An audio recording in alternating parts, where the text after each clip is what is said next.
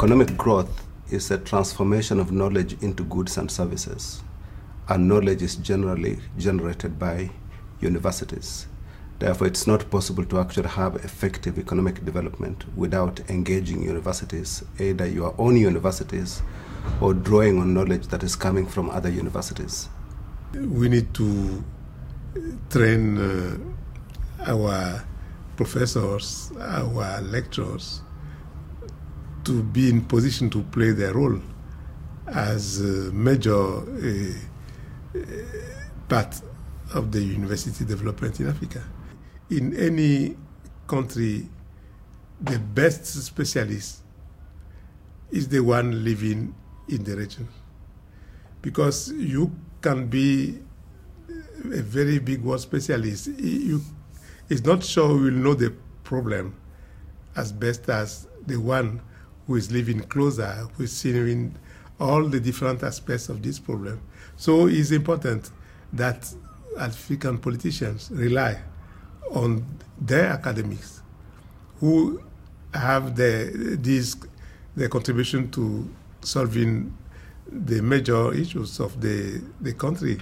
Education means not just transmitting of knowledge from one head to another, but enabling people, empowering people.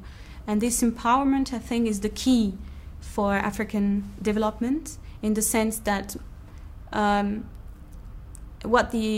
have the feeling that most African needs is their belief in what they can do and what they can achieve, and that a lot of resources lie within themselves. During 15 years from TICAD I until now, not only JICA but all the partners, we concentrated, our resources for the strengthening the primary school capacity. But we understand now, and the African government understands now, that is not enough. High education is also necessary.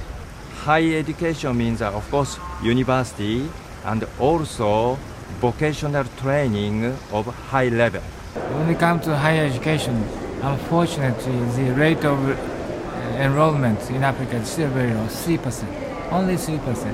That means 3 out of 100 children go to higher education institutions.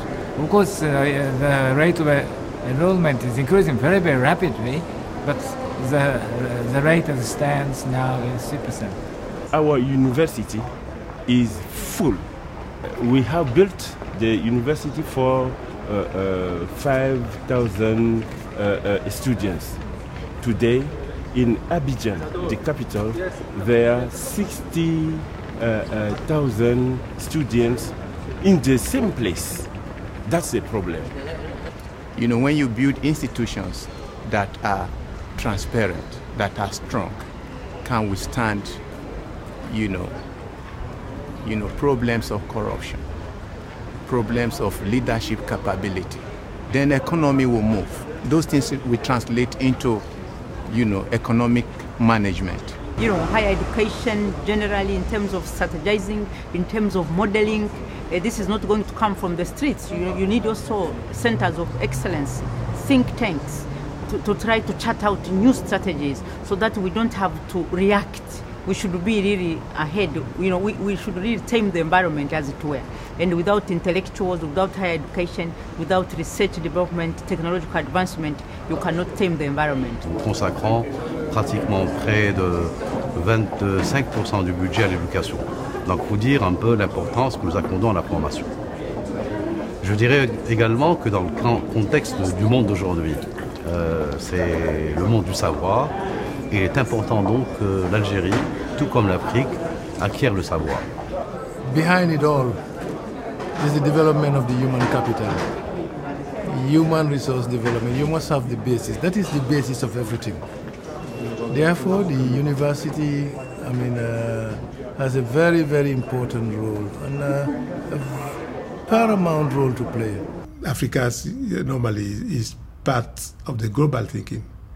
And we need Africans to be there. We need Africans to give their parts of this thinking, to show how, at the perspective of African professors, African scientists, as far as the global discussions are concerned, like globalization, like a fight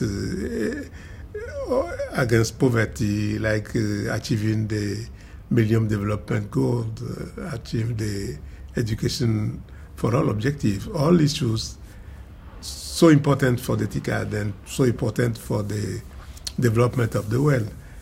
Africa should be there.